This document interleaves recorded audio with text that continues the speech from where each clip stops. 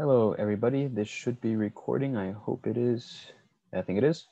Okay, so welcome to Orgo Lecture 5. For some of you guys, I was able to get all the way down to mass spectroscopy. For some of you, I really didn't even get to enter into the ultraviolet. And so I decided I'm going to make a recording just to make sure that we can get this information in before we start next week. So I'm going to be posting this today. Today's still Friday. Tomorrow I'm going to be posting the lab techniques for the biochemistry portion of your MCAT. And then on Saturday, I'm going to be posting the chapter 7 of Orgo online as a recorded lecture. And then on Monday, we're going to be finishing chapter 6 of Orgo. And with all of that done, we're going to have every single concept of the Orgo portion of your MCAT completely done. So people find Orgo to be intimidating. I just want to present it in a fun manner. That's how I try to structure my classes. And with biochemistry, since most of us are bio majors, we should have a fundamental understanding of most of the stuff, like enzymes and inhibition. But some of those things are really high yield. So that's what we're going to be going over next week. We're going to be going over not everything in biochemistry. We're going to be going over the high yield topics of biochemistry. And as we approach the semester, we're going to be finding those niche low yield questions, and then we'll be talking about those during the review on Saturdays. But okay, so everyone heard about my first slide or my second slide, hydrogen bonding. So I have to go over that one. We can also just reiterate the mechanism of spectroscopy. So what spectroscopy is all about is the shooting of a photon from a specific area of the electromagnetic spectrum. So we have different areas, right? We have the light area, we have the infrared region, we have the gamma region. If we were to shoot a compound with a, let's say, for example, light, we're able to derive a property or a piece of information from that compound with that specific electromagnetic wave region. So for example, if we were to shoot a compound with light, with visible light, the information that we're going to get from that compound is color. Right, like we're always viewing color. That's a type of spectroscopy. That's data we're collecting from our environment. Another thing that we can use for deriving information is, for example, infrared light, ultraviolet light. So there's different light sources. If we were to shoot at a compound, we can derive different information. Okay, so just to present it in a way that might be better to visualize, let's say we have a, any of the regions, like the visible light region or the infrared region. Let's say like this is the range of that region. Well, within the range of that region, there's going to be this wavelength, this wavelength, this wavelength, all of these wavelengths, right? Let's say like it's visible light. Visible light has a bunch of wavelengths, like red is 700, violet is like 400, and then we have all the like orange, yellow, blue. They're all in between in this here spectrum. So we're going to remember that when we talked about ground state and the excited state, that the photon in which the electron on the ground state is going to use to bump up into the excited state is going to be quantized. So what does that mean? What that means is that it has to be a specific energy level, right? It has to be specifically 100 energy units, for example, just to say some arbitrary unit.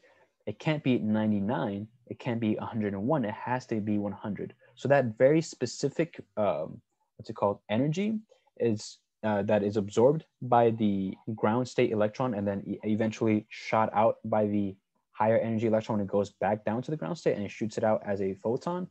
That specific energy level is, is associated with a wavelength, right? So when this energy goes down to the ground state, it's going to release that energy that it took from going from this high energy state to its ground state. It's going to release that energy as a photon. That photon is going to be used to derive data about that compound. So just to reiterate, like let's say that this dash right here is the one that is absorbed by this electron, then okay, that's cool for that compound or for that bond or whatever it is we're looking at, but it's not going to absorb any of these other ones, right? It's very specific to this right here energy level, this wavelength. Just remember the relationship: the higher the wavelength, the lower the frequency, or the lower the frequency, the lower the energy level. Just remember that relationship. So this, okay, I know I said it a couple of times, but yeah, just it's really important. The reason why it's important is because it helps us discriminate a lot of things. It makes things very unique and it's very specific, and that's why we can derive a lot of information. Because if everything was broad and kind of mixed together, then it would be really like ambiguous what kind of information that we get. But because of this right here, this quantized order, we're able to get really good information. But okay, so let's go into ultraviolet / visible spectroscopy, also known as UV vis. So what you need to know first is, okay, the ranges of ultraviolet as well as visible light. So here I have this circle, but another way to remember like this, rather than memorizing like this circle, like this wheel, you can just remember the acronym Roy G Biv.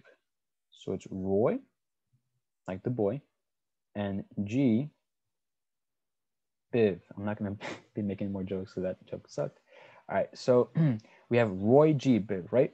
And it's very important that it's in this order because it tells you, first color order, and also tells you decreasing wavelength.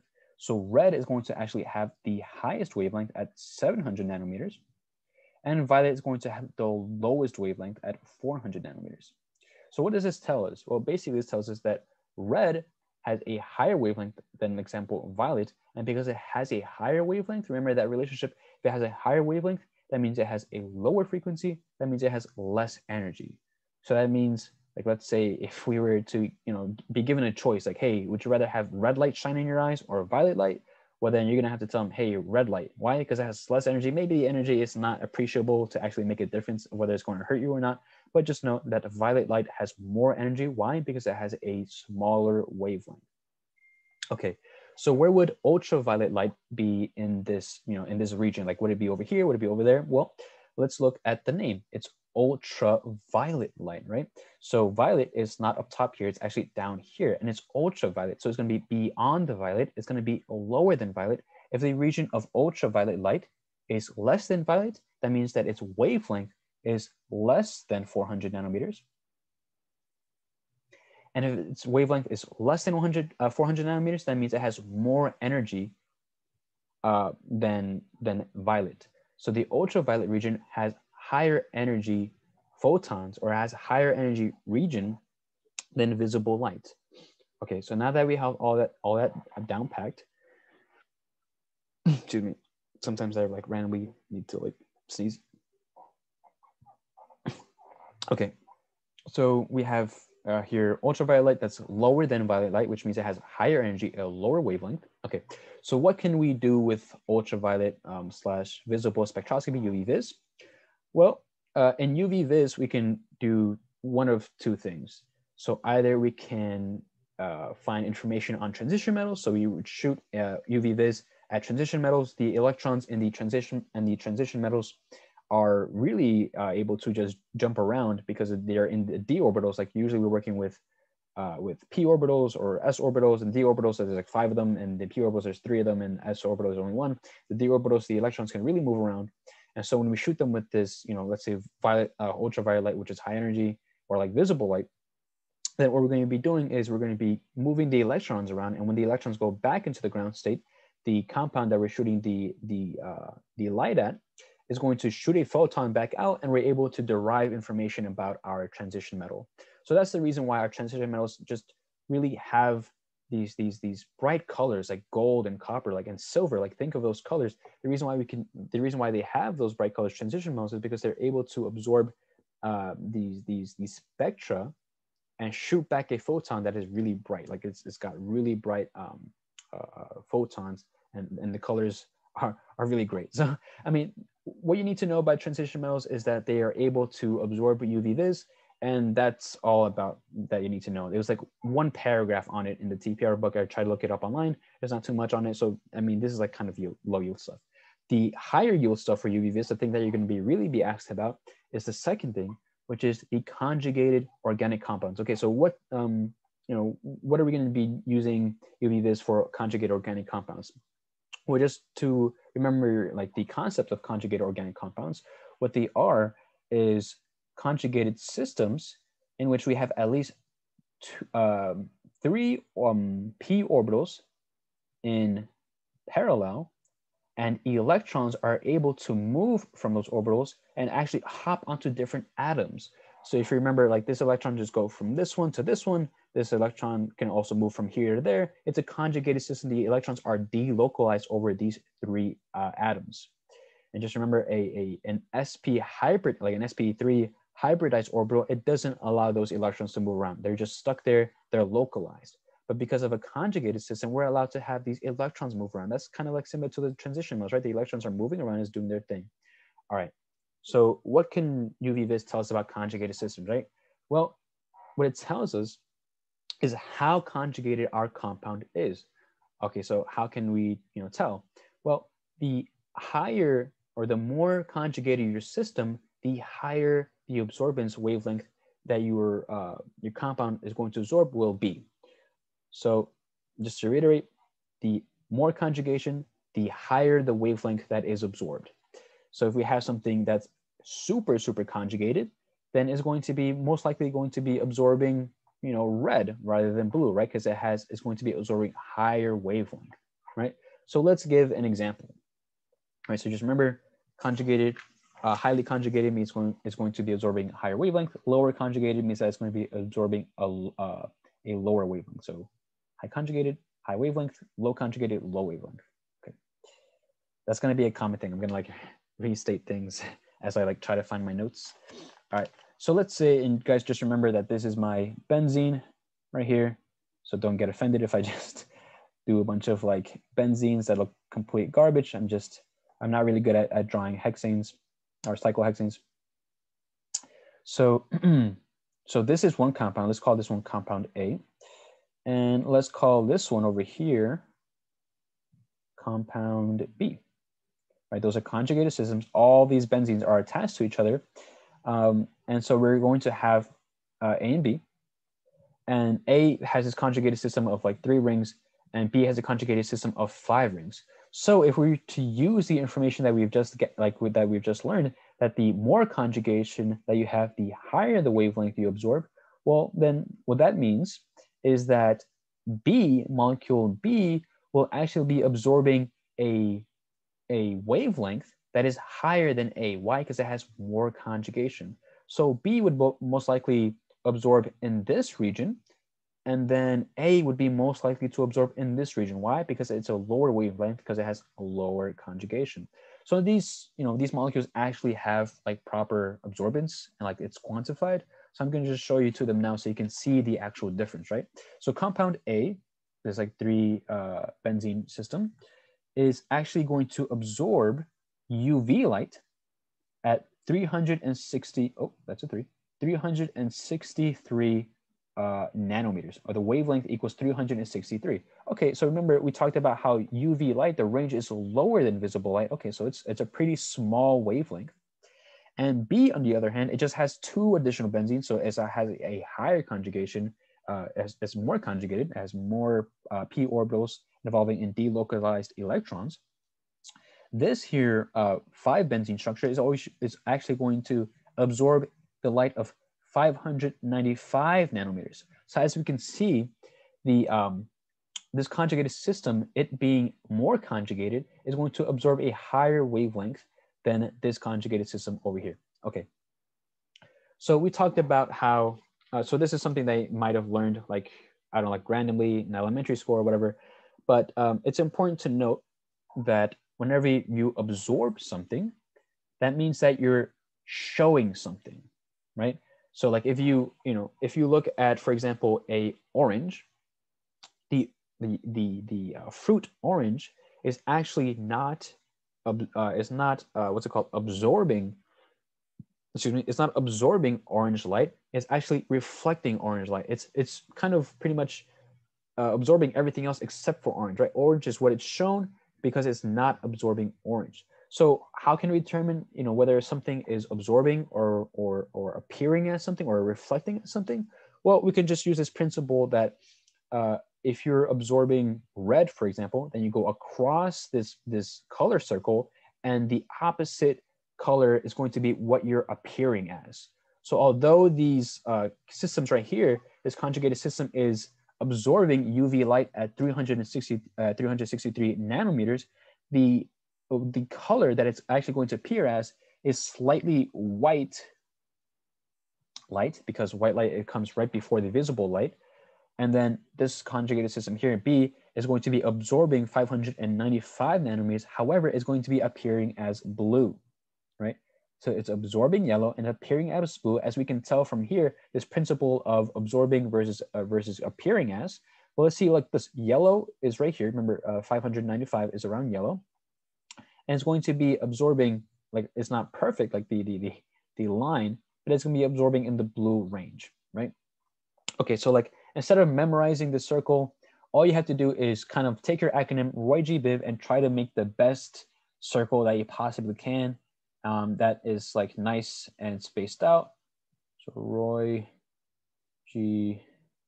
Biv, and let's say we shoot, we're absorbing red, and so you're going to be appearing as green, and that's true, right? We have red over here, we have green over here on the opposite side, and yellow, we have violet, and blue, we have orange. So just try to make the best Roy G. Biv circle that you can, something similar to this, and then you can, you can use that if it pops up on exam. For example, like I don't think I've ever seen it pop up on an exam. Like, okay, you're absorbing red. What is going to be your other color? You're most likely just going to just remember Roy G. Biv and just think, okay, if it's red, just draw a circle, and then it's going to be appearing as this color. That would be the extent to which they might ask that question.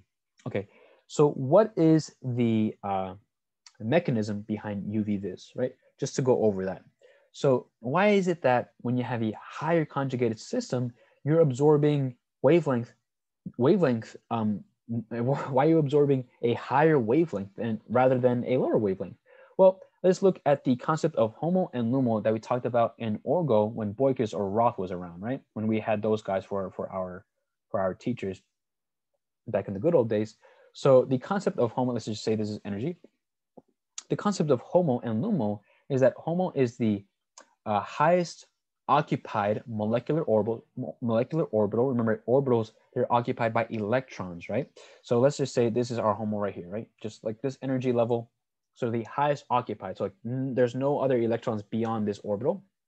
And then we have LUMO, which is the lowest unoccupied molecular orbital. So because it's unoccupied, it's always going to be higher than HOMO. However, it's not going to be, it's going to be the next thing over. Like, so let's say you're all like, there's a building and, the fourth floor, and it has like 5 floors, right? And they say that there's only residents at the 4th floor. Well, the 5th floor would be LUMO, right? It's the thing that's unoccupied and it's higher in energy, right? The 5th floor is higher than the 4th floor. And yes, I just made up that analogy right now, keeping the G. So if you have, oh God, I gotta show up. All right, so if you have HOMO here and you have LUMO here, well, the energy difference between HOMO and LUMO can be drawn with this arrow, right? This is an energy difference. So where we heard energy difference before? Oh, it's when we talked about it when we were in this slide. We talked about that specific photon that is absorbed. Well, okay, check it out.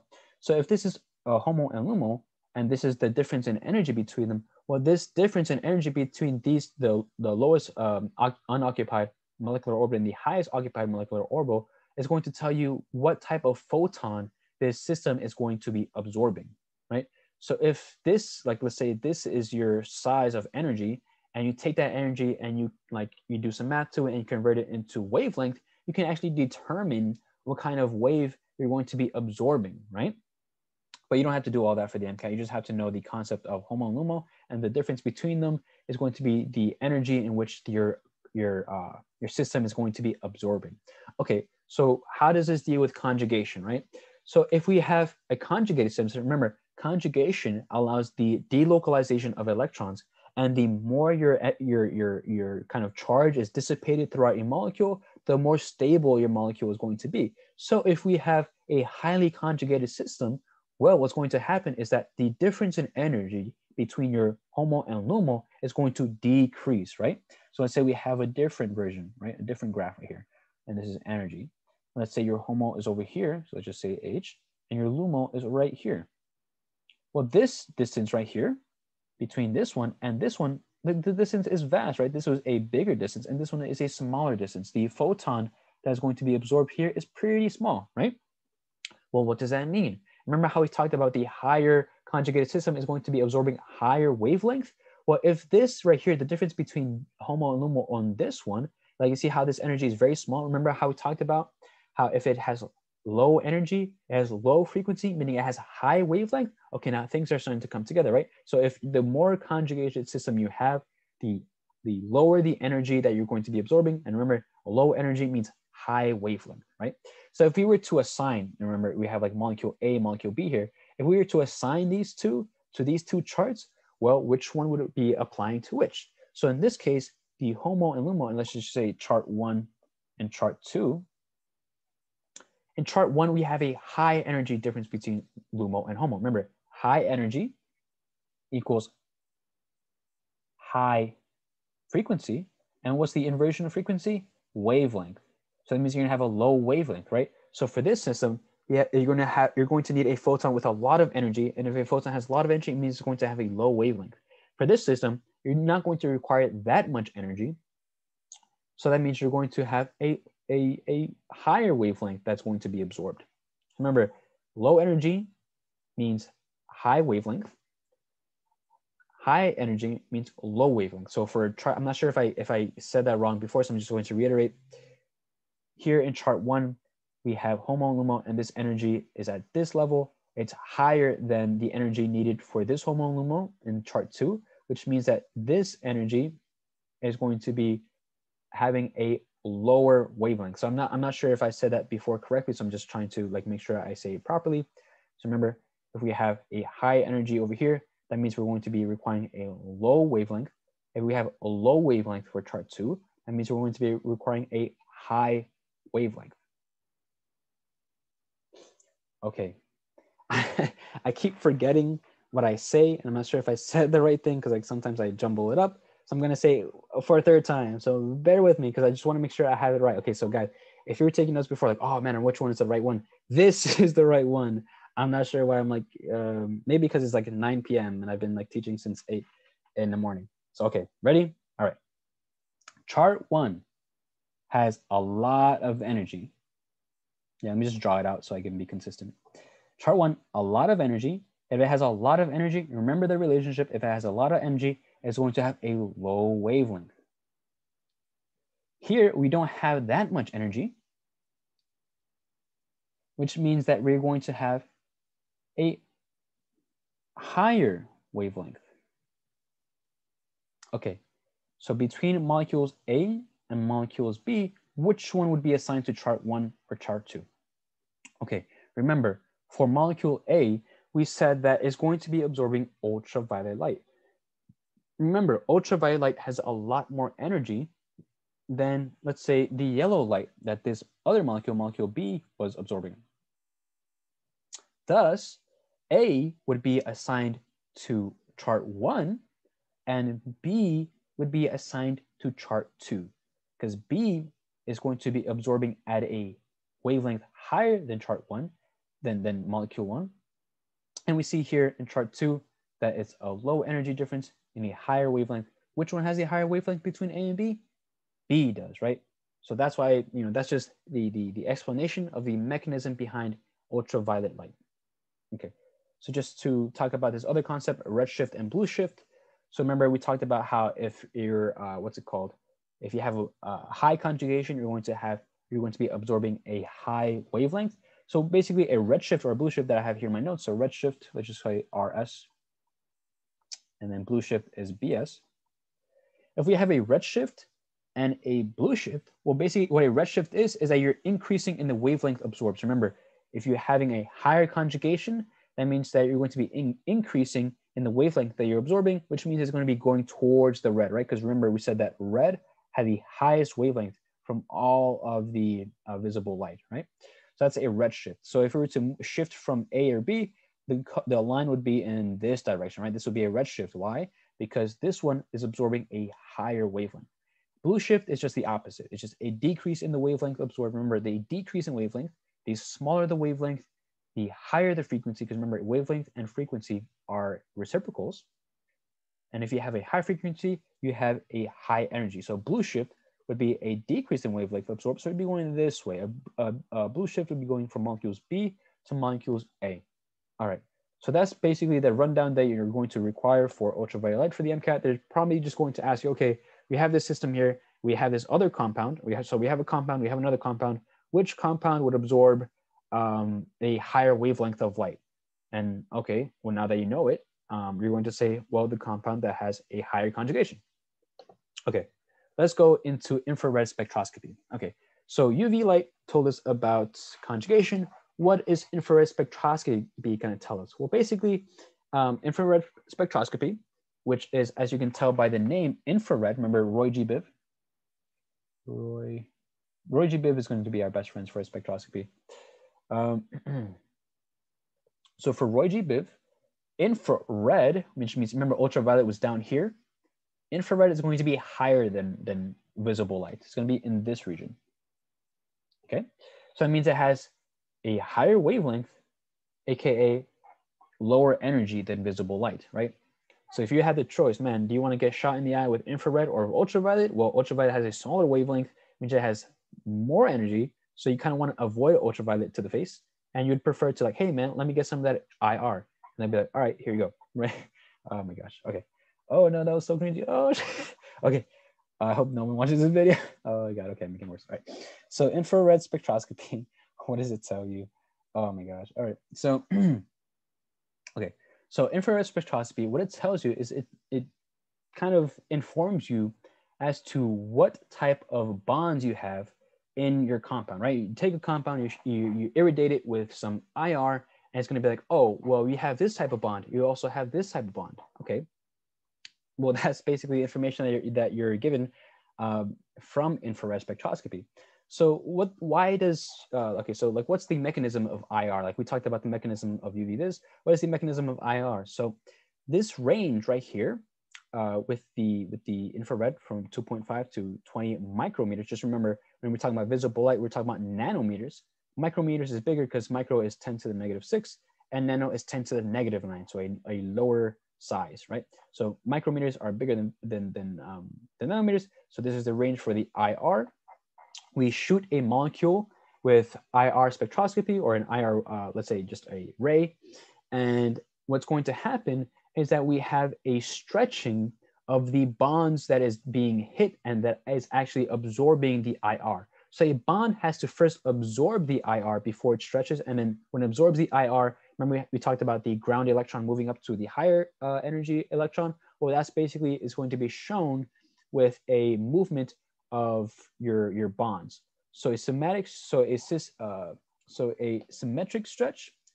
is one version of the vibration that occurs from the bonds absorption of IR. So your bond is going to be vibrating whenever it absorbs IR. So symmetric stretch is basically the bonds, like say these covalent bonds, they're both pointing out in the same direction at the same time. They go like bounce, bounce, bounce, like, but at the same time, like equivalently, kind of like if you're like throwing up your arms and making a Y, is doing that constantly.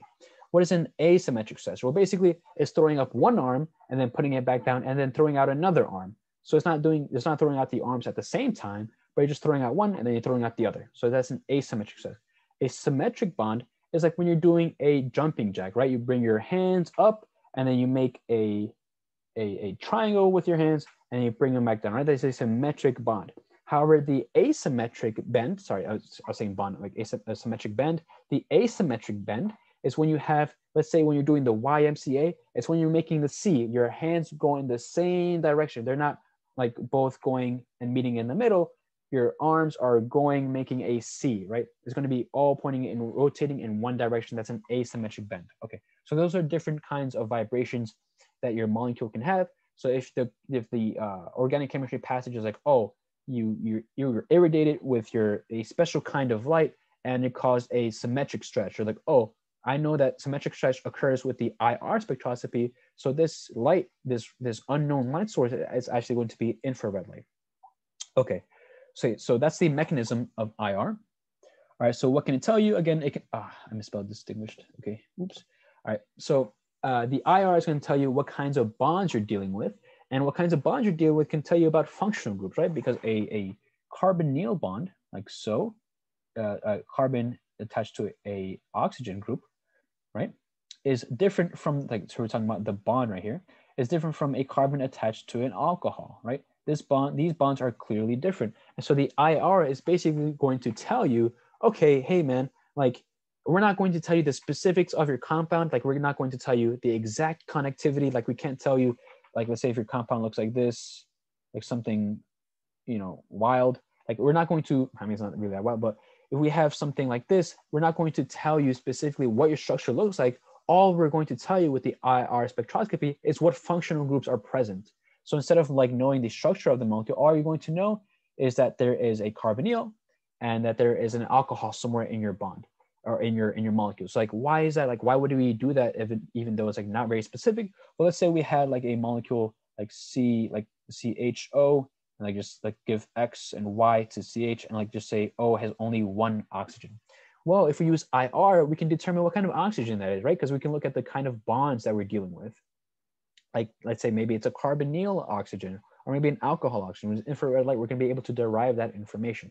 So just to reiterate from the mechanism that we talked about for spectroscopy, these bonds are going to be absorbing infrared light at different energies, right? So the IR's energy wavelength that this carbonyl bond absorbs is going to be different from the waves that this alcohol group absorbs. And that's what makes IR and spectroscopy in general so very effective, is that, okay, so let's say that this is your range right here for IR. You have a bunch of like other waves in the middle, and then that's your range. So let's say the carbonyl is going to absorb this range, and then the alcohol is going to absorb this range, right? So they're different, and we are able to scrutinize that difference and derive very specific data about your molecule when you shine an IR at it. Okay, so we talked about how the bond absorbs the wavelength in the infrared in the infrared region. So how can we say, okay, your bond, bond A absorbs this wavelength? Or organic chemists, you know, they're just like, well, we're not, okay, although we are absorbing wavelength, our bonds are vibrating like crazy. So let's just say that we're actually looking at vibrational frequency rather than wavelength, right? Rather than saying vibrational wavelength, let's say vibrational frequency, that everyone's like, okay, cool. So when you have vibrational frequency, you have a different unit. So we're not going to be dealing with wavelength. We're rather going to be dealing with wave number, right? So wave number is just indicating vibrational frequency. Vibrational frequency is the same thing as this region right here. Like all this, like this is the IR region. This is the type of wavelengths that you're dealing with. With the wave number, it's the exact same thing as this, but it's just in a different form. Same thing with like grams or like kilograms or whatever. It's well, not exactly like that. Like let's say like grams and pounds, right? They're two different measurements. The same thing with the wave number and the wavelength. It's just a conversion. So what is the conversion between wavelength and wave number?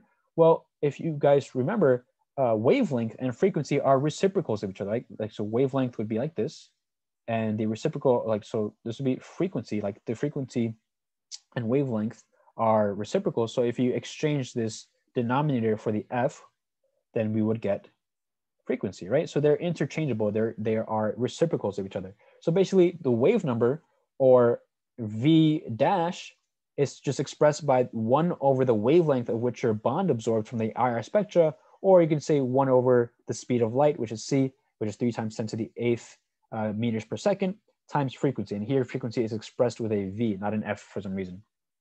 Okay, so that's wave number. So this is a very simplified form of the equation used to derive a wave number. Wave numbers can actually like be very, like, to calculate them rather than using actual spectroscopy, you can you can actually what's it called, use math and derive your wave number than actually using the spectroscopy. It's like actually nuts. The equation is super convoluted, and you deal with like electronegativity components, and you deal with like bond strength. So you don't need to know that for the MCAT. You just need to know that wave number is just it's just the x-axis for your IR spectroscopy. So we're going to get into that in a second. Okay. So again, when a bond absorbs IR radiation, that specific frequency is taken up by the bond. So and not the IR detector. So let's say we have a compound. So just to explain that sentence a little bit, let's say we have a compound. It's doing its thing. It's right there. Let's say we have a detector that's like this. And let's say we have a beam of IR coming in this direction, right? we have IR. We don't know what this compound is going to absorb, so we just shoot it with the entire range of IR. So like this is like the higher, this is the higher range of IR, and this is the lower range of IR. So like it'd be 2.5 and then 20 micrometers. And we're just going to shoot it all in this direction, right?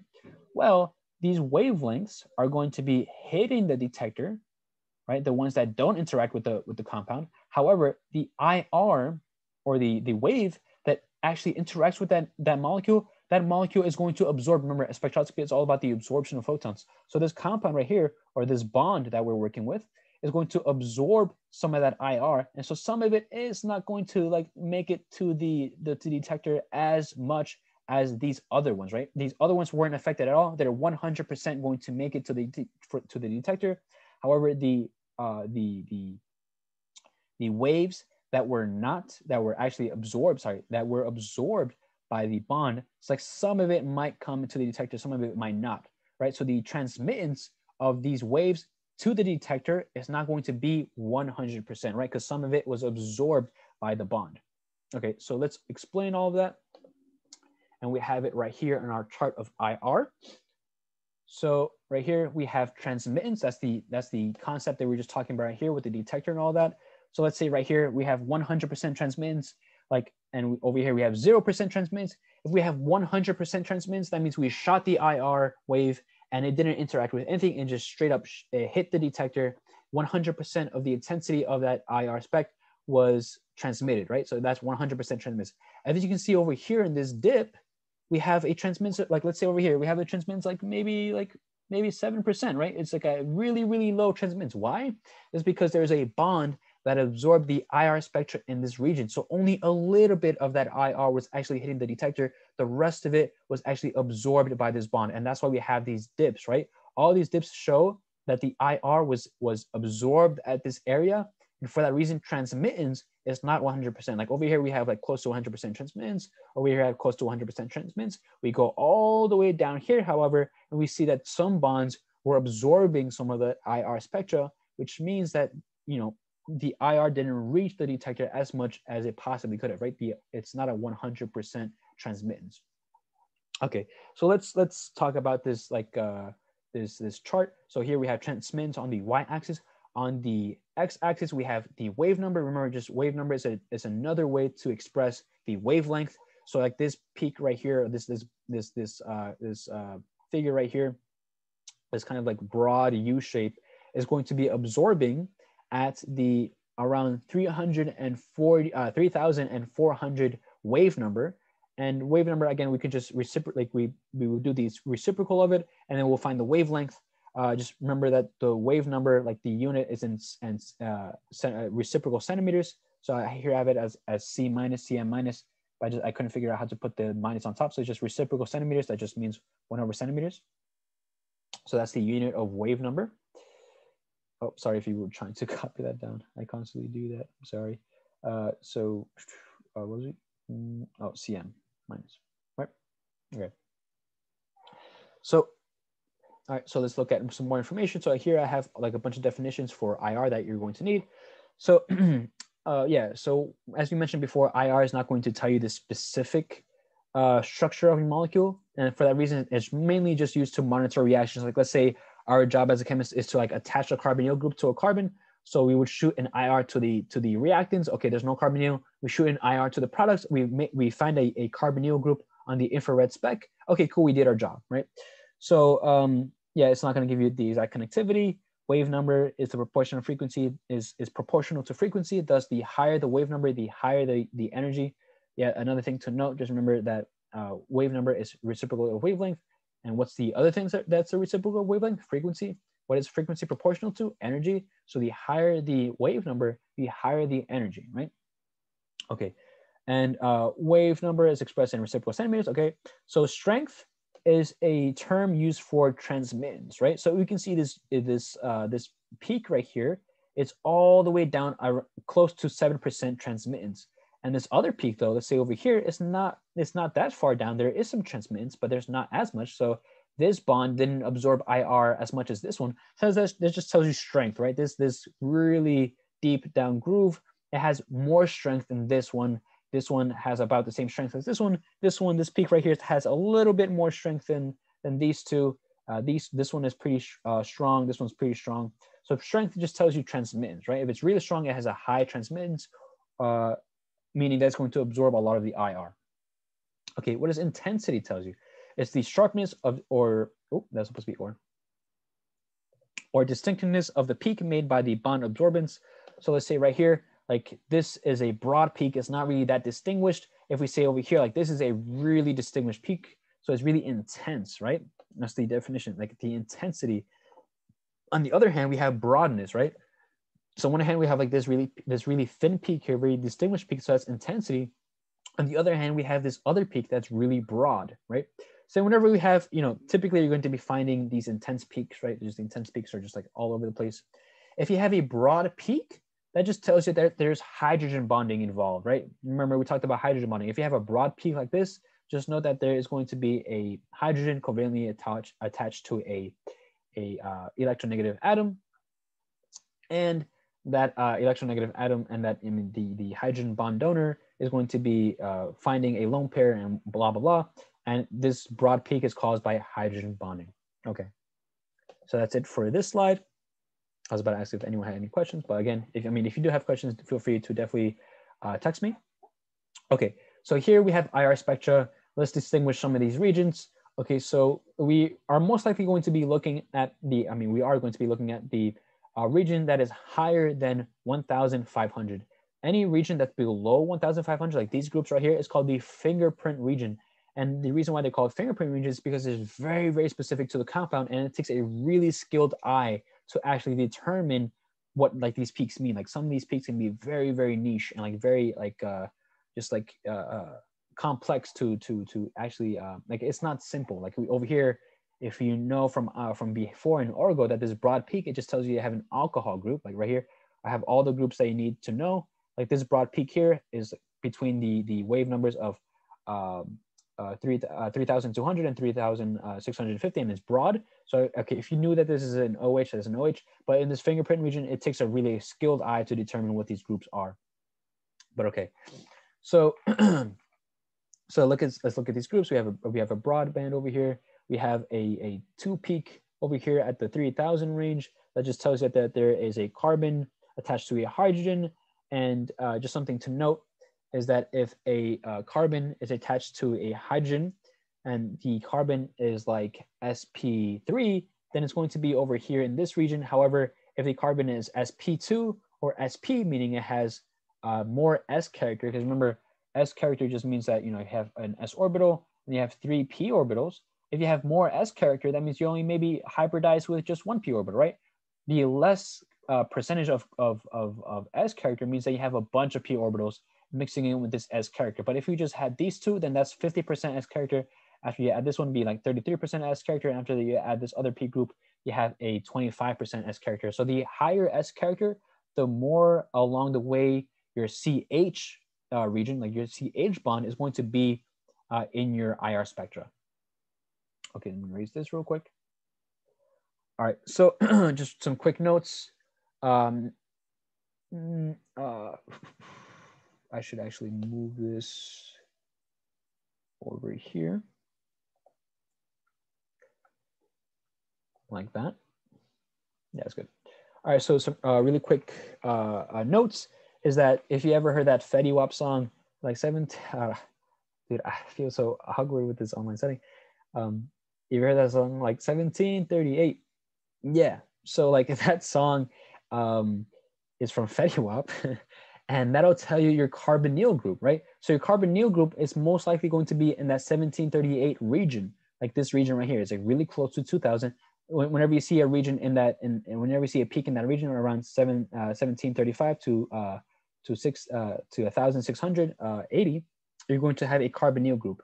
And it can be any carbonyl group, like a carboxylic acid. It can be an amide. It can be an ester, right? It just has to have a carbonyl, right? This thing is indicating that there's a carbonyl group in your molecule. If you have, let's say, excuse me, a carboxylic acid, well, you might think, oh, but there's a carbonyl group right next to the OH, and that OH is acidic. Like, is it actually going to have the same thing as a regular alcohol group. So like, let's say there's just an alcohol group right here. Excuse me. And then we have a carboxylic acid. You see how they both have OHs, like an OH over here and OH over here. So it's like, oh, is it actually going to like have the broadband? Like, yes, even if the even if the OH is like in the carboxylic acid, like if it's a component of a carboxylic acid, it's still going to have that OH region. That's a question that I had back when I was doing this in Orgo, and I thought maybe some of you guys might have it too. So for amines, remember an amine is a nitrogen attached to a carbon. A primary amine means that nitrogen is only attached to one carbon. And remember, amine or nitrogen likes to have 3 bonds, which means that the 2 remaining bonds are hydrogens. So if you have a primary amine, you're going to have a peak that has two mountains like that. If you have a secondary amine looks like this. And then 1 hydrogen, because it prefers, remember, just 3 bonds, then you're going to have just 1 peak, right? Rather than those 2 peaks that a primary amine would have. Okay. So just to talk about a little bit of the exclusivity of IR. So not everything that has a covalent bond is going to display the IR spectrum. Only polar bonds do, and they're called IR active. Okay, so what does this all mean, right? So remember we talked about how when you shoot a bond with IR, an IR, let's say gun, then what you're going to have is the bonds are going to be vibrating, right? So when the bonds vibrate, like let's say an OH here, hydrogen group, let's say we shot this thing with some IR. So then the bonds are going to be vibrating and they're going to be doing their thing, right? So you see how there's a difference here. And remember, we talked about how when we talked about hydrogen bonding, that the electron density for the oxygen is going to be higher than the electron density for the hydrogen, because the electron density is going to be pulled towards the oxygen. Well, here we have a dipole moment, right? So I mean, here in the unirradiated water molecule, we still have an apolar bond, sorry, a polar relationship. However, in this IR irradiated water molecule, we're going to have an even greater dipole. So whenever you have polar bonds like this bond right here, and they are, you know, irradiated, and they create this kind of like a semi-permanent polar kind of configuration, then you're going to have something that's IR active. So let's look at different things that are maybe strongly shown on the IR spec, things that are mediumly shown on the IR spec, and things that are weakly shown on the IR spec, aka maybe not even going to be present because they're not IR active. So that's something you might see on the exam. It's like, okay, is this bond IR active? And they're going to show you different kinds of bonds, and then you're going to be like, okay, this one is not. Okay, so let's look at those examples. So remember we said that polar bonds means that they are IR active. And let's see an example of a strong polar bond. Well, we can have a carbonyl group, right? A carbonyl group, this carbon is not as electronegative as the oxygen. So we're definitely going to have a polar or a dipole moment, right? The electron density is going to be pointing up towards the oxygen. Okay, let's talk about maybe a carbon triple bonded to a nitrogen. Well, not only does polarity affect whether something is IR active, but also the symmetry found in the molecule. So here, remember we talked about how in sigma bonds you can rotate, you can do your thing, whatever. But if you have a pi bond, especially if you have 2 pi bonds, you're going to have some steric restriction, right? So here we have a little bit of symmetry, right? This nitrogen is not going to be rotating around, it's not going to be doing its thing. It's just going to be really just a straight line. So there's a bit of a symmetry. However, the carbon is not as electronegative than the nitrogen. Thus, we're going to have a dipole moment, right? So this one is going to be a strong. This one's going to be a medium example.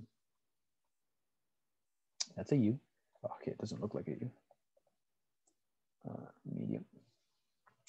Okay, so let's look at a weak example of something that is IR active.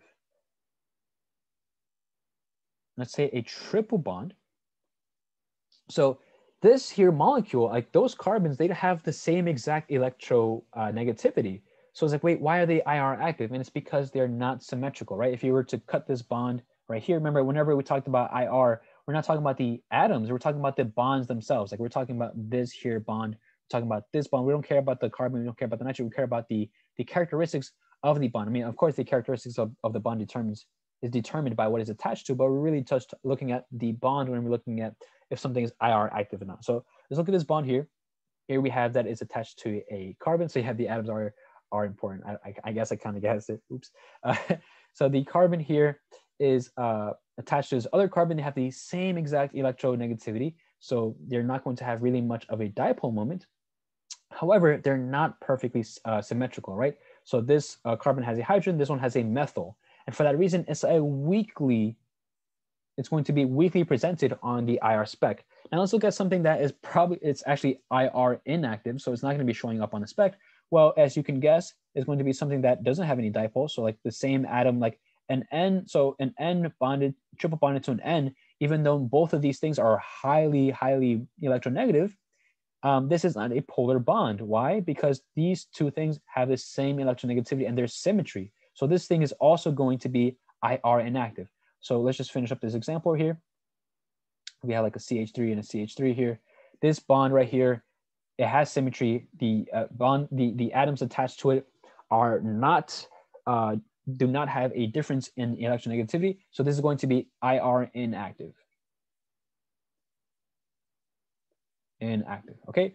So all you have to do for IR spectroscopy, the main thing that you really need to take away, like if you don't remember anything, just remember this, just remember these numbers, like just straight up memorize them. There's no other way to like maybe you want to like learn the formula and then do all that by, this is a huge waste of time, I would say.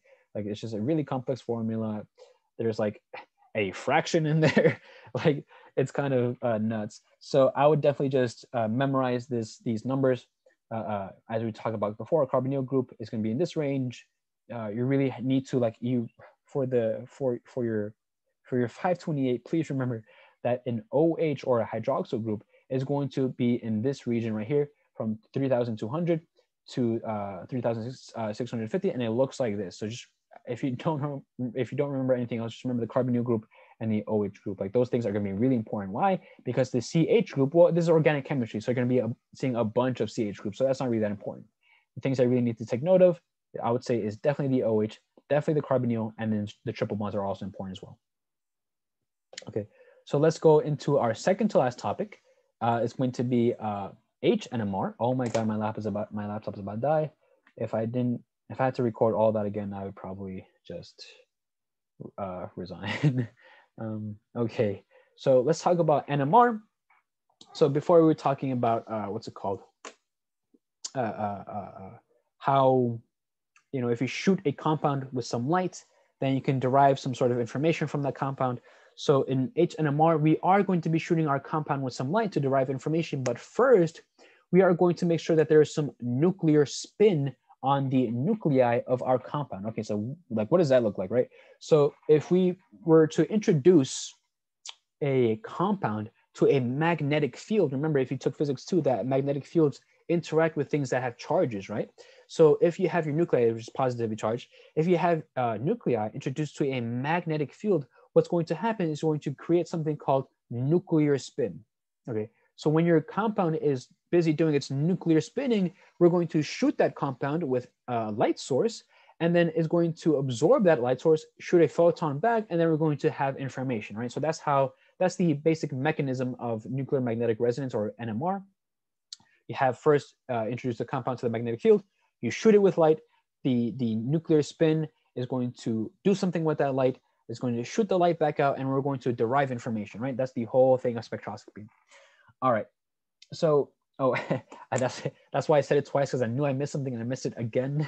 I'm not going to say the whole mechanism, but basically you have the nuclei, you put that bad boy into the magnetic field, you shoot it with some, with some light, and then the photon comes back out, and then the information that you get is going to be the nucleus's chemical environment. So that's going to be the information that we get from this specific spectroscopy. Before, for IR, what we got was the bond identity. For UV vis, we got conjugation. For NMR, we are going to be getting the nucleus's chemical environment, right? So let's get into it. So there's going to be two types of NMR that you're going to be finding on the MCAT. hydrogen NMR and carbon NMR. So all the stuff that I'm talking about here for hydrogen NMR, like I have the example, like all HNMR, HNMR, HNMR, all of these concepts also apply to carbon NMR. So like whatever I say for HNMR is going to, it's just, I'm not going to say it twice for carbon NMR, right? So just, it's the same rules apply. Okay, so let's see here. What's really great about NMR and this technology is that chemists are actually able to derive a structure. A really experienced organic chemist can derive the exact structure from their NMR spectroscopy, right? So before in the IR, all we can get was that there's certain functional groups in there. Like you really can't derive the actual connectivity of our compound, just that there's specific things that are attached to it. Excuse me. In infrared, we're going to be finding that, sorry, not infrared. In UV vis, we're going to be finding that we have a conjugated system and how conjugated it might be. And oh, maybe that's why, because I keep breathing in so fast. I'm like, dude, because the reason why I pause is because like a bubble gets stuck in my throat. And I'm like, why is that happening? It's because I keep gulping down air. Okay, that makes sense. All right. So I guess I'll just chill out. All right. So in NMR, yeah, there's like wondering why is that happening. All right, so in NMR, we're going to be having the okay. So we're going to be having the organic chemists actually recreate a structure from the information that they receive. Like if an organic chemist sees this, they can create this molecule, right? And this molecule has very specific connectivity. So that's what's really cool about NMR, specifically HNMR and CNMR. You can really derive sorry, I'm at a loss of words, the exact chemical structure of your compound, whereas the other ones is just like, it gives you a little bit of information. This one you can get the exact structure. Okay, so let's get into it. So we're going to need to know 4 concepts for us to tackle NMR. The first thing is resonances. So not resonance like in conjugation, just resonance, right? So what resonance tells you is the number of non-equivalent hydrogens, aka resonances. So a non-equivalent hydrogen, let's say hydrogen A and hydrogen B, let's say they're non-equivalent, they're just different hydrogens, they exist in different chemical environments. That's what it means to be a non-equivalent hydrogen. They exist in different environments, different locations, they have different arms, like, I mean, not arms, but like different substituents attached to them. So kind of like when we were assigning configuration and we were looking at, like, for example, let's say we have a chiral sensor here, like we have all this junk, and let's say there's a methyl here and there's an ethyl here. Well, then like eventually we have an OH here, and then eventually, like let's say closer, we have an OH here. Well, this OH is super far away from the chiral sensor, right? So it's not going to be equivalent to this OH, right? This OH is kind of close, so it exists in different chemical environments, right? So that's what it means to be a non-equivalent hydrogen. It just means that it doesn't share the exact same chemical environment. And resonance tells you how many non-equivalent hydrogens you've got, right? So let's say, for example, if we were to get a resonance of 2, then that means we have 2 non-equivalent hydrogens, A and B, right? So a resonance tells you how many non-equivalent hydrogens you have. Let's show an example and let's find how many resonances this compound has. Okay, if we had this compound right here, for example, we have an ethane group with a alcohol. So this is ethanol, right? If we were to look at this compound here, and if I were to ask you, hey, how many resonances, aka non-equivalent hydrogens, does this thing have? Well, you're going to look at this molecule and you're going to be like, okay, like which hydrogens here are non-equivalent, like they have different chemical environments. So I'm going to be drawing them in different colors. Oops, shoots. No,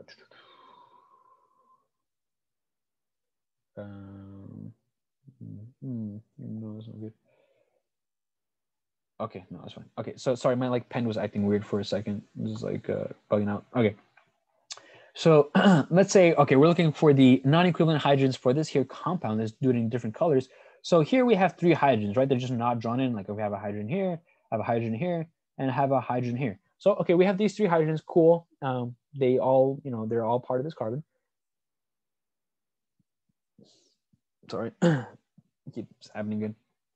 And then we have these hydrogens over here on this carbon. As you can tell,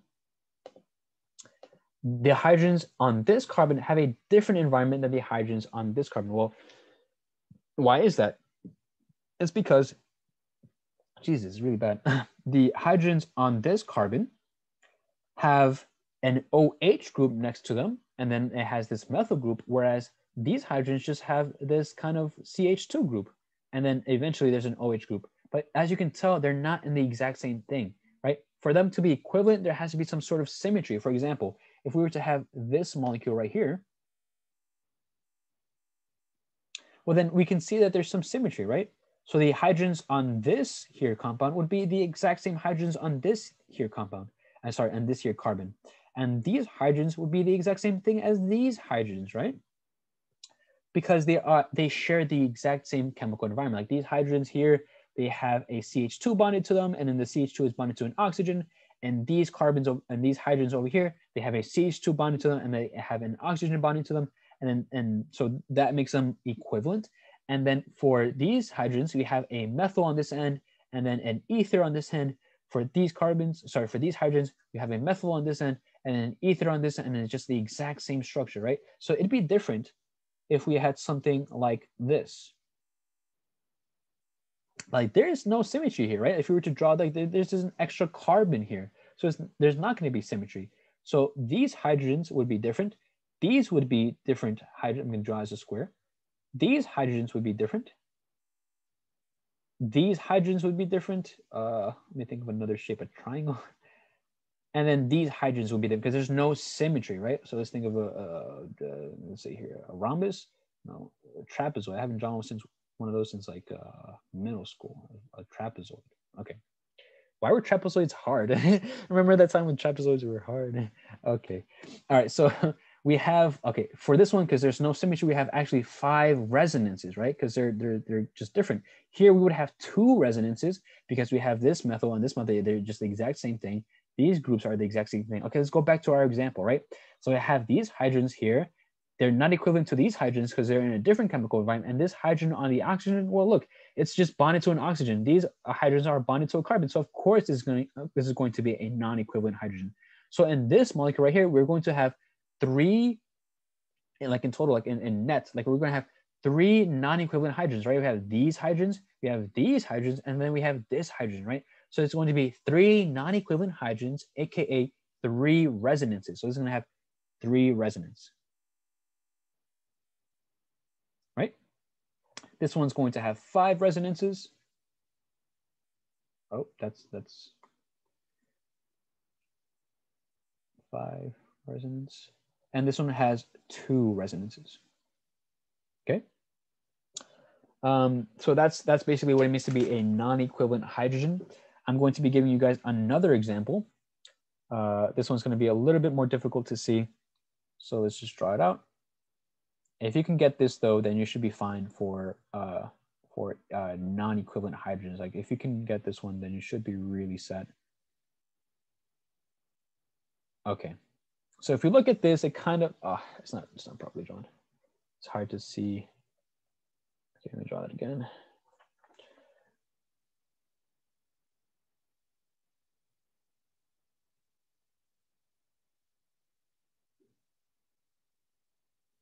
And then let's say like that. Okay, that looks better. Kind of. Oh my God, I drew it perfectly this morning. Oh man, all right. Let me just just grab my Picasso hat. Maybe if I don't think about it, or if I don't think about it, maybe it comes out better. And it, oh, I'm saying it did, but it didn't. Okay, basically, why does it look like a Y? How did I do this before? What? All right, I'm gonna give it one more go, and then if I don't get it, then I don't get it, and I have my official title as scrub. All right, let's see here. Okay, like this. We'll have it like that. Oh my God, dude. Alrighty, that's awful. Okay. No, I can't. Okay, but basically what this was trying to, man, it doesn't even, okay. One last time, I know okay, this is literally gonna be, Oh no, I don't care anymore. Wait a second, this could be the chosen one. No, it wasn't. All right. But basically, we have a carbon here, carbon here. These two, you know, they're pretty much equivalent. Why? Because they have the same substituents. Like I have a carbon here and then a vertice, a carbon here, and then a vertice. Well, these carbons, you know, they're pretty much the same thing as these carbons. Why? Because these carbons also have a carbon here and then a vertice and then a vertice over here. And then eventually this thing is basically kind of looks like two rings fused together, right? So all of these carbons that are at the end, they're all equivalent, right? Because they just share the same chemical environment. So how many resonance does this thing have? It actually has two resonance because we have a hydrogen over here too. And those things are like on a tertiary carbon. This one, these hydrogens on this one only are on a secondary carbon. So they're different. There's actually two resonances or non-equivalent hydrogens. Resonances. I don't know. I haven't been feeling funny lately. My mojo's been gone or something. I don't know, something, I don't know what it is. I can't make a joke anymore. It sucks. All right. So now let's talk about HNMR integration. Okay, so integration just basically tells you the area underneath the peak of your signal or your resonance, right? Like each resonance is going to have its own signal on the HNMR spectra. So the integration is just going to tell you how many hydrogens there are really under that have that same exact chemical environment. So as we talked about here in our example, in this example, we have 3 resonances. One has 3 equivalent hydrogens, like all of these are the same thing.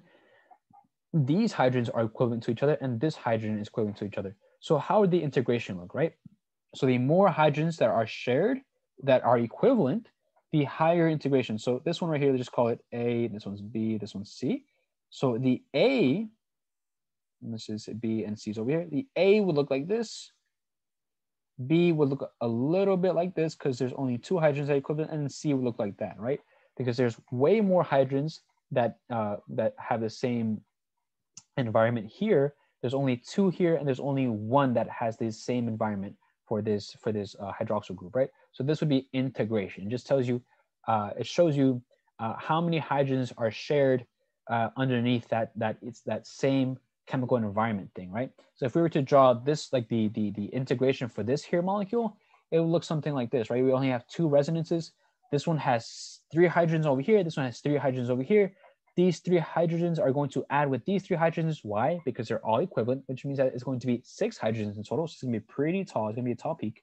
And then these hydrogens on this carbon molecule and these hydrogens on this carbon molecule are equivalent. So it's going to be a hydrogen here, a hydrogen here, a hydrogen here, a hydrogen here. That's 4 hydrogens total. It's not going to be as tall as 6, but it's going to be decently tall. It's going to be like that, right? And then we can do the integration for this one, but it's going to take a while. So we just let's like look at our example. So like here, for example, like the H's right there, like there's 3 green H's, so the integration is going to be really high, right? So that means that there's a lot of those H's. In the red, we only have 2. That's like not that tall. And then in the blue, we have a slightly taller one. So the reason why this one, even though it has 3 hydrogens, why it's not taller than this one is going to be explained by the chemical shifts, which we're going to be talking about later on. Okay, so we talked about HNMR resonances. We talked about HNMR integration. Now let's talk about HNMR splitting. Okay, what does HNMR splitting look like? So let's get rid of these graphs real quick. Okay, basically, remember when we talked about the nuclear spin? So the nuclear spin is caused by the nucleus being in a magnetic field, and it's spinning and spinning and spinning. And what occurs is that if you have a proton that is, let's say proton A, right? And then proton B is close to it, and well, I say proton, but a proton means a hydrogen, or so let's just say hydrogens, right? So let's say you have a hydrogen A, and then you have another hydrogen B, and if they're 3 sigma bonds away from each other, they're non-equivalent, then they're going to be causing more of that, what's it called? Nuclear spin than we had before, right? So the HNMR splitting, so just to read the definition, is neighboring non-equivalent, as we said before, like over here, like hydrogens A, and then over here we have hydrogens B. So there's going to be some sort of splitting going on because these hydrogens are non-equivalent, and their neighboring hydrogens on a different atom must be within 3 sigma bonds away, causes resonance to split. Thus, we know if there are other hydrogens close by, which helps with identifying structure. Splitting occurs because the magnetic spin of one proton can affect the other non-equivalent proton, right? So basically what I just said. Okay, but what does HNMR splitting looks like? Let's say we have this peak here. This peak is like doing its thing. And then we have splitting, right? So let's say for these hydrogens right here, remember it has to be within 3 sigma bonds away. So like right here, we start at the H. This is 1 sigma bond right here. This is another sigma bond over here, and then another sigma bond, a third sigma bond, and we reach a hydrogen. Well, let's look at the sigma bonds over here. So the sigma bond for this hydroxyl group, there's one here between the oxygen and the hydrogen. Then we're going to go to another one between the oxygen and the carbon, and then another one between the oxygen and the hydrogen. So these guys are actually neighbors. However, if we're looking at the hydrogens on the carbon A, so let's say like a hydrogen here. So I mean, this is a sigma bond here. So that's 1, 2, 3, and then 4, because there's a bond right here. So that's actually 4 sigma bonds away. So those are actually not going to be neighbors. Only things that are 3 sigma bonds away, the way that I like to think about it is like the carbon right next to it, or the carbon that's, yeah, so basically carbon or the atom right next to it, like the neighboring atom, that's going to be your neighbor. And if your neighbor has a hydrogen group on it, then that's really cool. Like for example, this CH2 has 2 neighbors, right? It has 1, 2, 3 sigma bonds away from all these hydrogens, and it's 1, 2, 3 sigma bonds away from this hydrogen. So these hydrogens has 2 neighbors. This one only has 1 neighbor. This one only has 1 neighbor, right? So the splitting, so let's say for hydrogens A, is going to cause your NMR to look like this, right? It's going to be splitting down like so. And what the splitting tells us, so another way to depict it is, go to our example, is like right here, you see the splitting, like this is your resonance, and then you have all these splits. And this here, we have no splits. Why? Well, let's look at this example. And this H, like this green H over here, we have 1 sigma bond, 2 sigma bonds, and then 3 sigma bonds, and we don't reach any H's, which means that there's going to be no splitting. And this hydrogen bond, there's some neighbors in there. In this hydrogen bond, in this resonance, we have some neighbors, and so we have some splitting, right? So that's what splitting is. Okay, so like how do we work with splitting? Like what do we do with it? Well, the N+1 rule is how we kind of use the information given to us by the splitting to determine how many hydrogens are there, and to label these hydrogens, right? So let's say we have, let's say for this molecule right here, we have, well, let me explain the equation first before I get into it. But the equation is N+1. The N equals neighbors, and the +1 is just there for the nomenclature, right? So the N+1 rule, N is the neighbor, is the number of neighboring hydrogens, right? So if you have no neighbors, so N equals 0, so 0 + 1 equals 1. If you have 1 peak, you have a singlet. Basically, if you have a singlet, that means that you have no neighbors. If you have N equals 1, meaning you have 1 neighbor, then that means you have like, and when I mean neighbor, I don't mean like, okay, like these guys, like this one counts as a neighbor, this one counts as a neighbor, like each of these hydrogens count as a neighbor. Like let's say, you know, for this here molecule, for this here hydrogens, right? Like these hydrogens, the neighbors are going to be this hydrogen and this hydrogen. Like they both count as a type of neighbor. If we're looking at it from the perspective of hydrogens B, then this one would be a neighbor, this one would be a neighbor, this one would be a neighbor, and this one would be a neighbor, right? So we're just talking about neighboring hydrogens, not neighboring, what's it called? Like groups, like we're going to count these individually. They don't count as one. And remember, these neighbors have to be non-equivalent, right? Okay, so if you have N equals 2, then that means 2 + 1 equals 3. You have a triplet. If you have N equals 3, or 3 hydrogens are your neighbors, then you have N 3 + 1, which is 4, and you have a quartet. Once you get to 5 and 6, you can just call them either quintet, sextet, or they're just multiplets. Okay, so let's get the NMR splitting of our example molecule, right? So what would be the splitting for hydrogens A? So let's see here. We have 1 sigma bond, 2 sigma bonds, 3 sigma bonds, we have 2 hydrogens, right? And then there's nothing, like we can't reach over here because there'd be too many sigma bonds away. So these HA hydrogens have 2 neighbors, right? So let's use the n+1 rule. 2 plus 1 equals 3. This is actually going to be a triplet. So whenever you have a triplet, that means that you have 2 neighboring hydrogens. If you have a doublet, you have 1 neighboring hydrogens. If you have a singlet, you have no neighboring hydrogens. Okay, so now let's think about it from their perspective. Now let's find out the splitting of the hydrogen B hydrogens, right? So the hydrogen B hydrogens is 1 sigma bond, 2 sigma bonds, 3 sigma bonds. So all of these are neighbors of hydrogen B hydrogen, and 1 sigma bond, 2 sigma bonds, 3 sigma bonds. This hydrogen is also a non-equivalent neighbor for the B hydrogens, right? So they have to be non-equivalent neighbors. We have 1, 2, 3, 4 total neighbors. 4 plus 1 equals 5. So we have a quintet, right? The split pattern is going to be a quintet split pattern. So so you would see on the NMR spec that these hydrogens here would have like a quintet or just like 5 peaks for its splitting pattern, right? Because whenever you split, like you would have a specific either singlet, doublet, triplet, or quartet, quintet, sextet pattern, right? So let's find the splitting pattern of this here OH molecule. So let's say we have 1 sigma bond here, 2 sigma bonds, 3 sigma bonds here. We have 2 neighbors. These hydrogens are too far away, so you have 2 neighbors in total. They're not equivalent. Okay, so let's do the n+1 rule. So you're gonna have a triplet. Remember, triplet just means that you have 2 neighboring non-equivalent hydrogens. Okay, so enough of that. That's H-NMR splitting. Just remember all of this stuff that we talked about with the H-NMR. That's going to also be true for the C-NMR. Okay. The last thing that we're going to be talking about is called chemical shift, right? So chemical shift is just a field. Like say we have a field like so, and the chemical shift is going to determine where you are in this field. And this field is going to be telling you whether your electron, whether your compound is, or the hydrogen, sorry, is going to tell you whether the hydrogen that you're examining is de-shielded or shielded. Okay, so what does it mean to be de-shielded?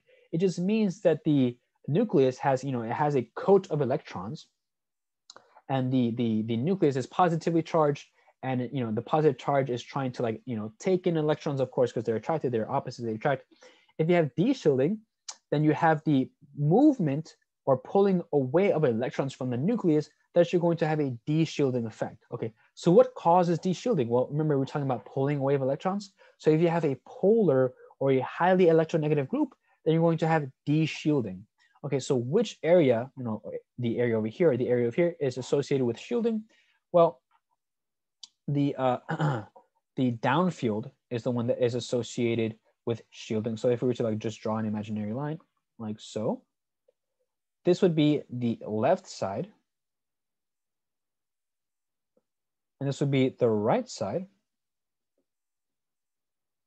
aka downfield, and this would be what's it called, upfield.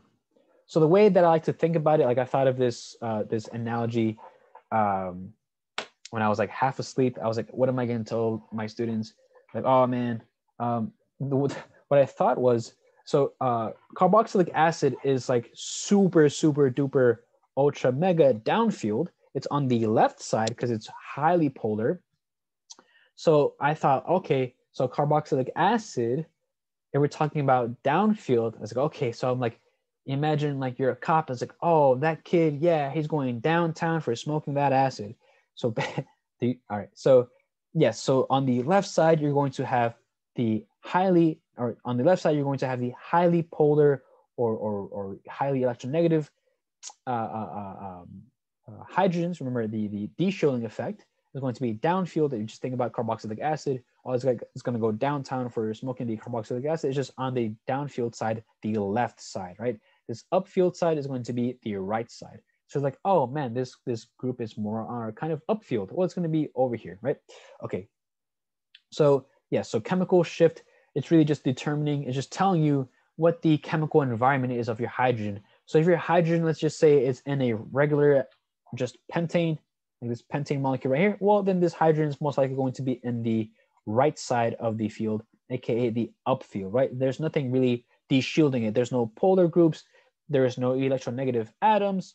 But let's say we had a carboxylic acid, right, attached to it instead. Like this carboxylic acid, man, this carbonyl is pulling a bunch of, it's highly polar. The OH group is also polar, so it's going to be on the left side, aka downfield, right? So that's what these chemical shifts tell you, right? And remember, when we're talking about chemical shifts, we're talking about the chemical environment of your hydrogens. If we're doing CNMR, then it'll be the chemical environment of your carbons. So when we're talking about like, oh, like it's really de-shielded, and we're talking about the left side for carboxylic acid, we're not talking about the whole molecule itself. We're talking about this hydrogen right here. Like this hydrogen right here is super getting de-shielded. I mean, look at it. It's got bonded to an oxygen, and that oxygen is bonded to a carbonyl group. So that poor hydrogen, like its electron is being basically stripped away from him. So it's going to be more on the left side. Let's say if it's just an alcohol group and we're examining the chemical environment for this hydrogen, okay, where's it going to land? Is the chemical environment, aka chemical shift of the hydrogen, going to be on the left side, on the right side? Well, look at it. The oxygen is highly polar, right? It's going to be taking the electron density from the hydrogen, so you're going to expect it to be more towards like going towards away from the pentane. Like let's say pentane is like really just shielded. So this hydrogen, like a hydrogen on a pentane is shielded. The pentane itself, it's got its own thing, but the hydrogen on itself, there's nothing really polar or electronegative pulling the electron density away. I mean, the carbon is more electronegative than the hydrogen, but it's not going to be that much to create like some sort of crazy dipole. So it's going to be shielded. This hydrogen is going to be okay. This hydrogen on the carboxylic acid, super de-shielded. I mean, look at the poor thing. And the hydrogen on the alcohol group is going to be slightly de-shielded as well because of that, because of the electronegativity of the oxygen group, right? Okay, so now let's officially look at our example. So here I have some bits of information that you can just look through. Here I have at the bottom the numbers associated with the CNMR. So let's talk about the HNMR real quick first. So if you have a halogen, so let's say we have a halogen like so. Say it's just X, X denotes a halogen, and we have a hydrogen over here. Well, then this hydrogen is going to be de-shielded by this electronegative halogen group, right? It's not going to be exactly stripping completely the electron, but it's going to be moving the electron density. Like this is a electron density cloud around this hydrogen. This X or this halogen is going to be stripping it of it. It's going to be moving it more towards that, causing a de-shielding effect, right? So this is going to be relying on the 3,4 chemical shift area. So over here we have our what's it called? Our chart. The x-axis just tells you the chemical shifts, aka parts per million. So the further your parts per million is, the more de-shielded you are. This number axis is just telling you your integration. So if we're talking about a regular alkane group just doing its thing, it's going to be lower than if like let's say a hydrogen, it would be lower than if it than the halogen group, right? Because in the halogen you have some de-shielding. This hydrogen here, there's no de-shielding, so it's going to be less than 3 to 4. Like you're most likely going to have like things like you see over here for this hydrogen here, this hydrogen in blue. You see how it's like even below 2? It's because there's nothing really electronegative going on here. Like it's kind of close to an oxygen, but it's not even bonded to the oxygen.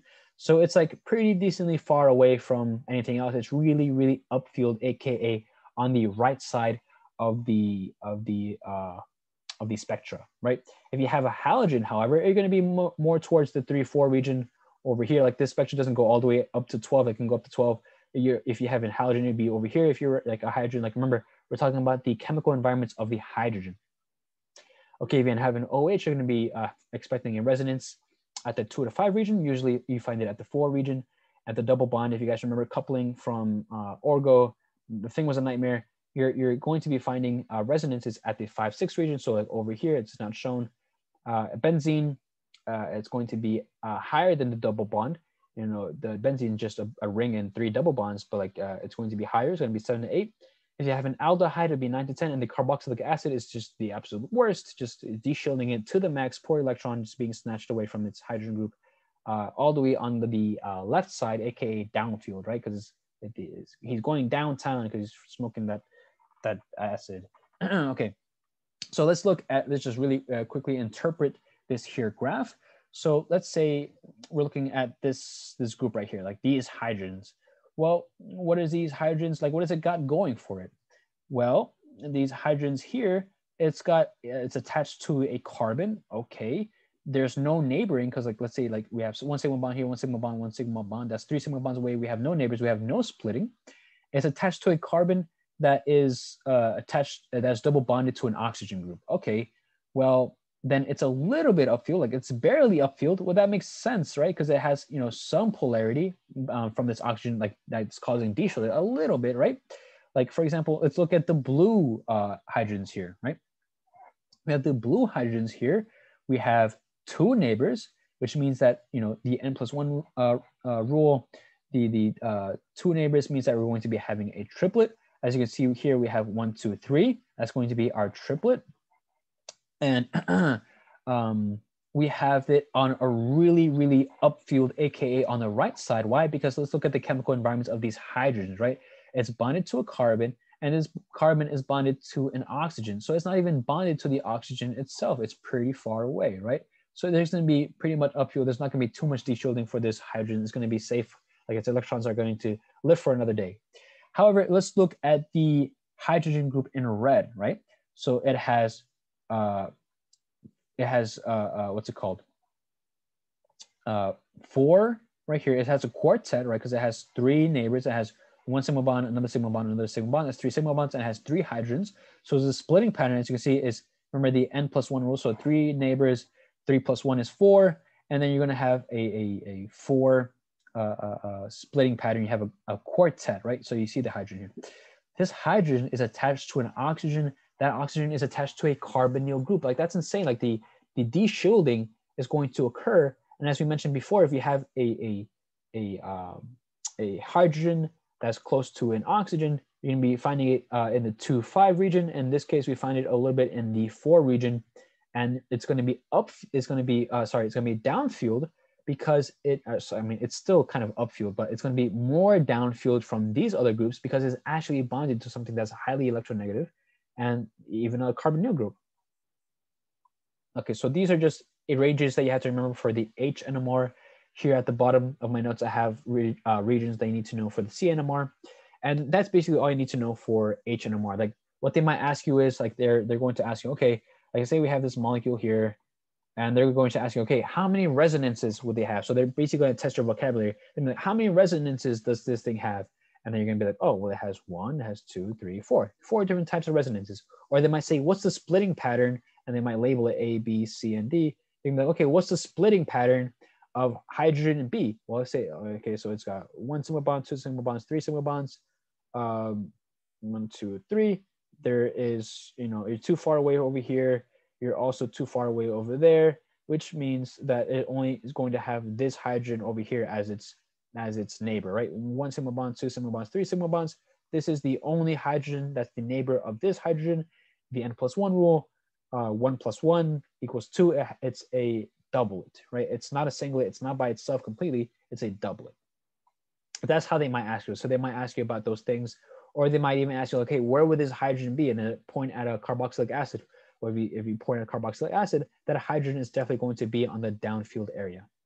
So that's how you're going to be presenting. I know in Orgo you had to actually construct the entire molecule, but remember in the MCAT it's a mile wide but an inch deep. So you're not going to do something as crazy as creating a molecule from a spectra. Like, you might have to recognize some things. Okay, like we're in the 5 to 6 region, we're going to be dealing with the double bond. We're in the 7 to 8 region, we're going to be dealing with the benzene. Okay, so the last thing that we're going to be talking about is mass spectroscopy. All right, so basically mass spectroscopy is going to be telling you, other things told you the conjugation, the type of bond identity. In HNMR, we have the chemical environment of hydrogens that allows us to actually derive the chemical structure. What mass spectroscopy is going to be telling you is the mass of the compound, or the molecular weight of your compound, which is pretty important, because let's say you have the you have the, let's say you have a product and you're not necessarily sure what the chemical formula of the product is, but you just know that there's carbons, there are hydrogens, and there's oxygens. Well, if you can derive the mass of your product and you have the carbon, hydrogen, and oxygens, then you can do some chemistry one stuff and like develop a ratio that makes sense for, okay, like, oh, like if you divide this, like let's say you have a mass of 100. Oh, like if I find a ratio here, then I can find out that I have X amount of carbons, Y amount of hydrogens, and a Z amount of oxygens, right? So that's how you can use mass spectroscopy. It's really just to figure out the molecular weight of a compound. Okay, so how does mass spectroscopy work? What is the mechanism? So for mass spectroscopy, what we're going to have is a sample, and that sample is going to be floating around doing its thing. It's going to be shot with electrons to the point where it's going to gain a charge. So how does that happen? So we have a compound here, it's doing its thing. We're gonna have an electron gun. Like it's kind of funny for me to think about, just like someone holding a microscopic electron gun just shooting something. So electron just boom, bada bing, and it's going to pop off an electron from the compound, causing your compound to have a positive charge, right? Because electrons repel, so electron is going to be shot at such a high speed that it's just going to pluck off another electron, kind of like bouncing it like billiard balls on the billiard table, just like you're just poking it, and then it's going to like snap, and the electron is going to fly off, and you're going to have a positive charge on your compound. Well, then this compound is flown into a contraption that has a magnetic field, and then it's going to fly through, and then the magnetic field based on the mass of your compound is going to like cause it to curve. So if it's a really massive compound, then it's not going to curve a lot, right? Like the way the magnetic field is not going to affect it as much because there's a lot of mass. But if there's not a lot of mass, well, that thing is going to be bent, like, oh shit, that thing is going to be bending. It's going to be like this, right? So it really just depends on the mass, like how much bending you have from the mass spectroscopy. So they might ask you like, hey, like which of these two molecules is going to like be hit at a further away distance? Well, it'd be the molecule that has the lowest molecular weight. Why? Because it's going to be bending more, right? Okay, so that's the mechanism of mass spectroscopy. Okay, so like how can we derive actual information from it? Okay, so we would have here, let's say, this looks really like low budgeted, but this is, let's say, like your mass spec. Here on the y-axis, you have something called abundance. So the abundance just tells you like how much of this particular molecular weight you had in your sample. Like you had this much of a molecular weight that had a 99. So it measures it in AMU. I forgot to put that there. AMU, atomic mass units. And then you're just going to have to convert that to grams eventually. You have like you have a bunch of, have like a medium-sized amount of 99 of this compound that had a molecular weight of 99, one that had a molecular weight of 113, one that had a molecular weight of 128, and then one that had a molecular weight of 129, right? So that's what your mass spec is going to look like. Here at the bottom on the x-axis, you have mass over charge. So typically when we just shoot something with an electron, you're just going to take off, one electron, you're going to bounce it off. And so your E is usually just +1, and anything divided by 1 is just itself. So usually your what's it called? Your x-axis just tells you the molecular weight, right? You just don't have to do anything. But let's say, for example, if they tell you that E, like usually they say either E or Z, so it can be an M over E, or it can be M over Z, just depends which graph they tell you. So if you have an E or Z equals +2, well, then you're going to like whatever numbers they give you here, you're going to have to multiply that thing by 2 in order to account for the fact that you're dividing everything by 2, right? Okay, so, all right. So, okay, what does this necessarily tell us? Well, let's say this is the mass spec of N nonane, right? So remember we talked about how N was normal. So like, okay, like now you don't have to like figure out what kind of thing it looks like. We just can draw 1, 2, 3, 4, 5, 6, 7, 8, 9. So that would be nonane. I don't trust myself. I'm counting again. 1, 2, 3, 4, 5, 6, 7. Oh, look at that. Nice, dude. You learn from experience. 1, 2, 3, 4. Oh, God, I suck at counting. 1, 2, 3, 4, 5, 6, 7, 8, 9. You have nonane here. If you figure out the molecular weight, like you add all the carbons involved, you add all the hydrogen involved, of course, you have 9 hydrogens. I think it's 9 times 2 is 18. 18 plus 2 is going to be 20. So you're actually going to have 20 hydrogens. Like this will be, and then I think carbon has like a molecular weight of 12 or something, and then hydrogen has 1. But like, okay, that's whatever. That's besides the point. Anyways, the molecular weight of nonane is 128. Like that's the actual like molecular weight. So like, what's with all this other stuff? Like if nonane was our sample, then why, like what's with 99 and 113 and 129? What's all that about? So mass spec is not only going to tell you molecular weight, but it's also going to tell you of isotopes, right? So remember, an isotope, what it is like your element, but it has more neutrons on it, making it heavier or lighter. So like, let's say, protons, protons tells you exactly what your element is. Like that's the kind of like the fingerprint of your element. Like if you have a specific number of protons, then okay, like if you have 1 proton, okay, you're a hydrogen, right? And then you have 2 protons, you have helium, right? So it just gives you the identity. The neutrons, however, it just gives weight. So let's say we have hydrogen here. The isotope of hydrogen, let's say we have hydrogen here. Deuterium is just 1 additional neutron.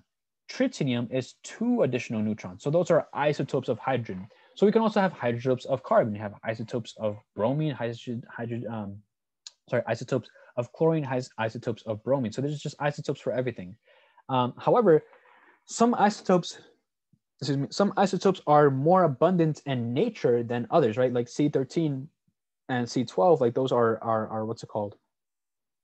Isotopes of each other, but we're most likely going to be working with the more stable isotope of like whatever it is that you're working with, right? So let's look at some isotopes that we're going to be working with.